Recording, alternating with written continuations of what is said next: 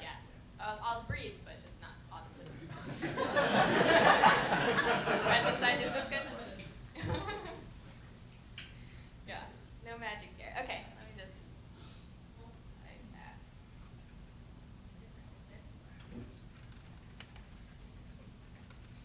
Just use to come over here.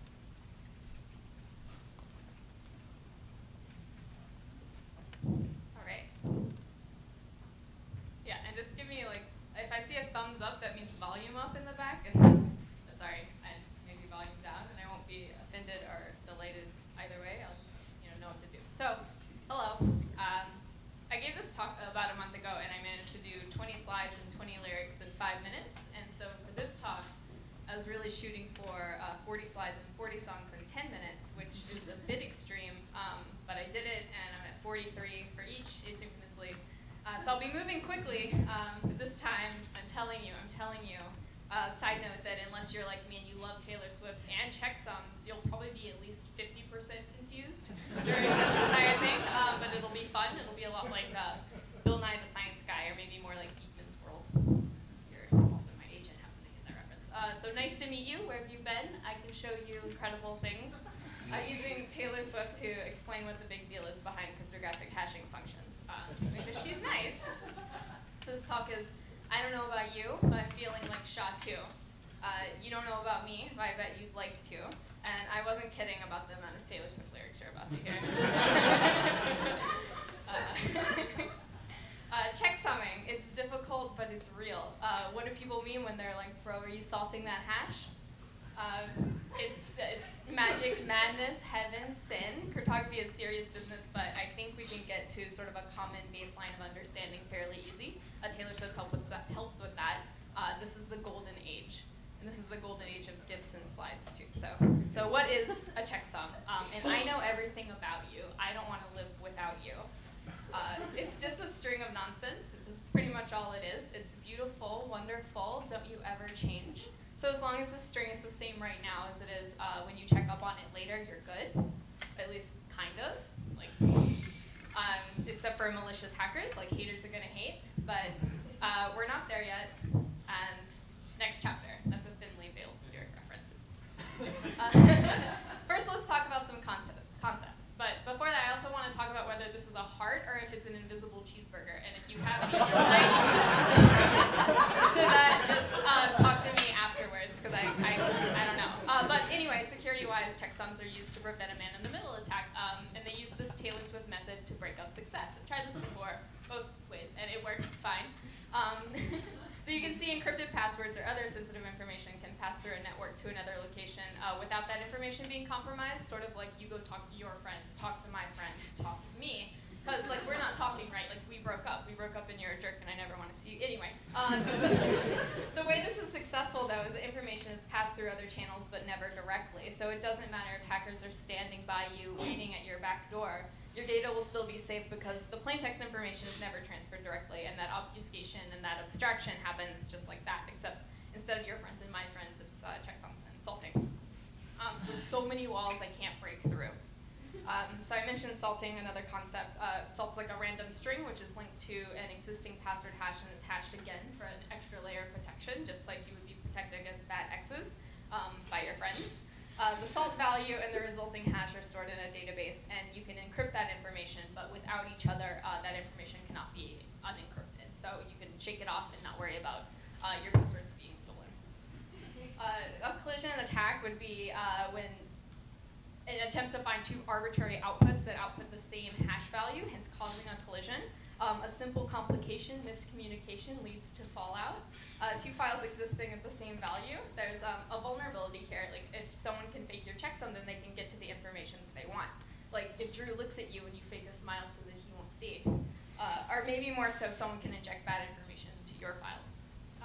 Because when you're 15 and somebody tells you that they love you, you're going to believe them. And when that SSL certificate reads green, you're going to want to believe it. But you have to watch out for security leaks all the time, just like heartbreakers. Speaking of heartbreakers, Joe Jonas, security-wise, these things don't last forever and always. So you'll hear, oh, this format is broken, like MD5 or SHA-1. But what does that mean? It's the technology that keeps these file fingerprints secure. It can be corrupted if the algorithm can be decrypted by computers. The slope is treacherous, or this path is dangerous. One, it's the ability to break the code at all, as well as the amount of time and money necessary to cause that break to happen. If an algorithm would take a modern computer or multiple computers years and years to decrypt, it's still pretty secure, but it's still like my Achilles heel. Another thinly veiled reference. It follows a sort of Moore's law pattern, and it gets faster and cheaper every day. Information security is sort of known as being a moving target. These walls that they put up will fall down. So when you're shipping these things into production, or you're investigating what might be a good fit for you, maybe you were thinking that they were forever, ever. And I used to say never, but these things get broken every day. And this is exhausting, you know? Girl, I know. Anyway, we're gonna switch it up and talk about some algorithms that we use out in the wild. CRC. Don't make me laugh. Stands for cycle redundancy check. This is serious stuff. We were both young when I first saw you. I say that because CRC was invented by W. Wesley Pearson back in 1961, and then CRC-32 is a work of several researchers published in 1975. So 32 is still growing up now. It's a lot older and more basic of a process, so obviously there's a lot of limitations here. It's not really good for security. You can fake it easily. But it is used in file format verification. I do research in digital video file formats, and Matroska files are an example of this. They use CRC-32 as sort of a self-check mechanism. We also have SHA. SHA stands for Secure Hash Algorithm. It was developed by the National Institutes of Standard and Technology as a US federal information processing standard. I was able to say that successfully. SHA's common. For those reasons, it's like an official government thing, right? But it gets a little complicated because there are different numbers and they mean different things. It's a roller coaster kind of rush. The lower, less secure versions like SHA-0, SHA-1 are used to generate small, unique identifiers. So like it uses SHA-1 so that you have unique commit messages. More complex algorithms are used in other things. HTTPS used to use SHA-1, but that's been broken for a while. So all this time, how could you not know, baby? It now uses SHA-2, which is SHA-256 version, not the SHA-512 version. The algorithm's basically the same, but there are different versions of it. And it determines if you're legitimately on the website that you intend to be on. Then we have MD5. We see MD5 a lot in archives, which is my field. So you look like my next mistake. That's at least how I feel, because sometimes it works. BitTorrent files also use MD5 for fixity and for file integrity. I think I know where you belong. I think I know it's with me. MD5 stands for Message Digest Algorithm 5, because computer scientists are great at naming things. Invented by Ronald Rivest in 1991 to replace the old MD4 standard. Guess what that stands for? But it's also broken. It's broken. I work in the archives field where, for the most part, security isn't an issue, and it's okay if checksums are broken from a security standpoint as long as they work from a fixity standpoint. MD5. Nothing's going to change, not for me and you, not because I knew how much I had to lose. So file integrity, file location authentication. I love this GIF. Are the files there? Are they what they used to be? Are they what they say they are? Isn't this easy? You can also use checksums to sort of abstract away larger files for quicker access and validation, like when you said you needed space, what? But if you're thinking about using checksums because of security, you just got to go in head first, fearless. The core principle still stands, though, that regardless of whether you're working in information security or if you're working in digital preservation, you want the assurance that the file has not changed in any way, even in ways that seem invisible, or maybe especially so. So at least that's what people say.